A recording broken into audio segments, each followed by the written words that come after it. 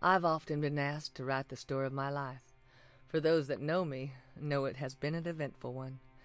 My life might sound like a dream or a nightmare to the matter-of-fact reader, but nevertheless, everything I have written is strictly true. Much has been omitted, but nothing has been exaggerated. I was born a slave, was the child of slave parents. I didn't know my father well, though I was old enough to know my mother's heartbreak when they took him away for the final time. I was only a child when my mother's brother, after losing a set of plow lines that was entrusted to him by his master, chose to hang himself from a willow tree in place of facing the types of punishment his master gave. Though I must pass rapidly over the stirring events of my early life.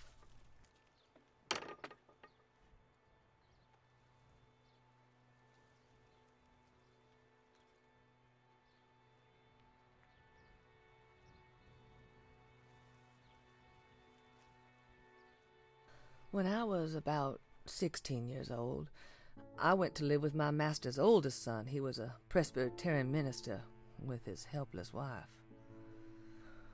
She was morbidly sensitive and imagined that I regarded her with some kind of ill feeling because of her poor parents. You are the new slave? Yes, mistress. You're late. Apologies, mistress. I was their only servant, and I was a gracious loan at that. Elizabeth. Good morning, Mr. Barwell. I apologise that I cannot ask about the family, but I have an appointment in town, though my wife will inform you about what needs to be done. Follow me, I'll show you where you'll find the cleaning equipment. Excuse me, mistress, but do I not get to see my quarters? You will clean every inch of this church. You will then wash and fold our laundry. There are weeds outside, you can get rid of them. Despite all the evil that happened at the time, my mother and I were treated with a certain amount of decency from my previous home.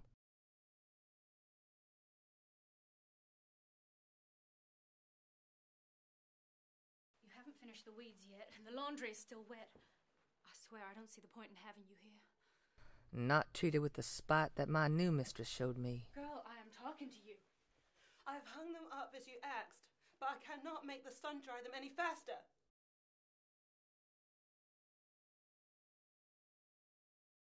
Just because you're on loan to us doesn't mean you're any higher rank than any other Negro we may have bought.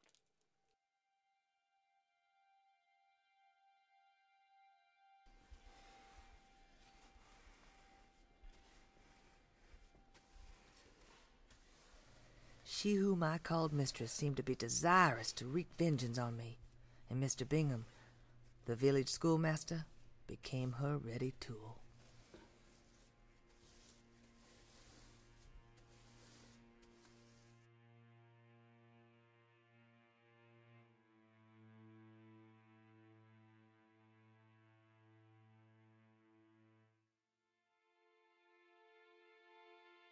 Lizzie, Oh.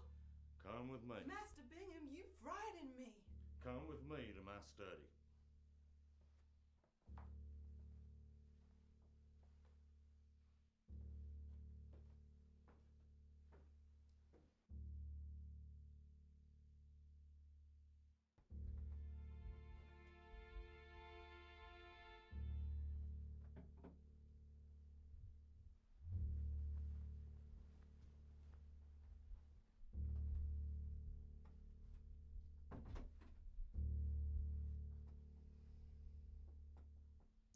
Lizzie, I'm gonna flog you.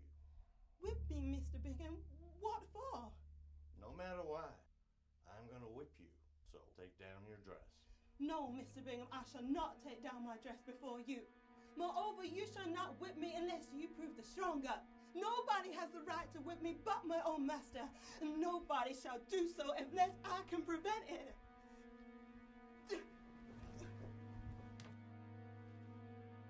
I believe that I could have forgiven everything for the sake of one kind word, but that kind word was never offered.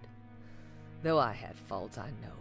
I felt that the harshness and the cruelty was the poorest way to ever correct them. Master Robert, Mr. Bingham has just flogged me. I know. Why? Why did you allow this? What have I done that I should be so punished? Go away. I will not leave. I will know why I have been punished.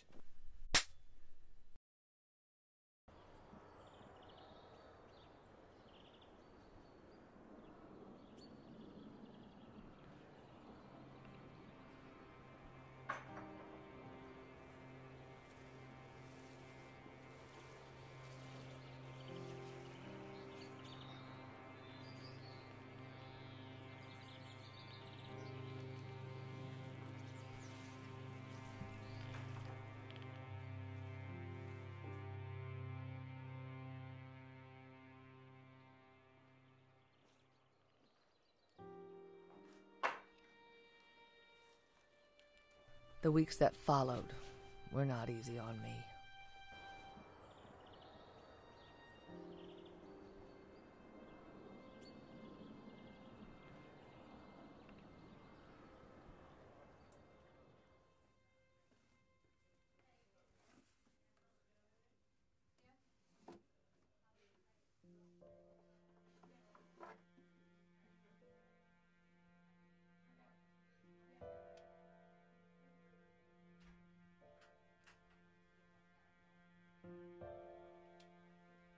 I must warn you, sir, that if you plan on repeating your actions from last week, then I am ready to die before allowing you to conquer me.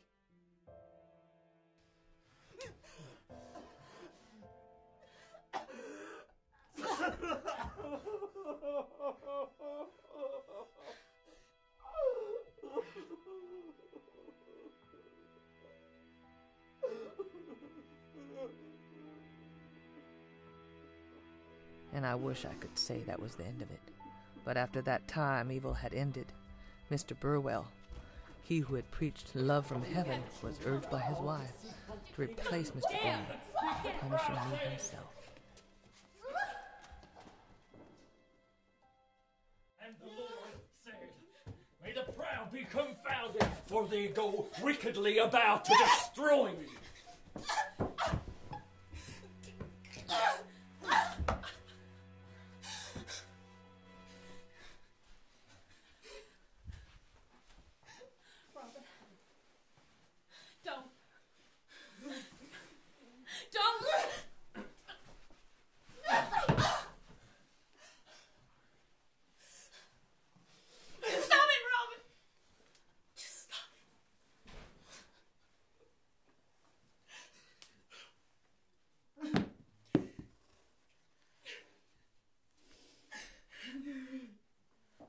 Elizabeth, Lizzie, I shall not strike you again. And faithfully he kept his word. I feel as though I must apologize for the ending of this story, for it is not in any sense traditional, nor a happy one.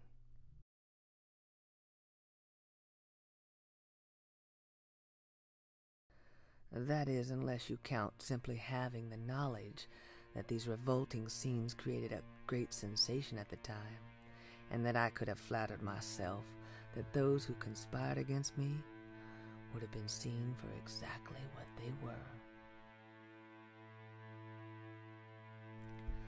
But I suppose that's what's tragic about real life. One rarely gets the chance to have a truly happy ending. I refused to stop searching for that happy ending, and I did not.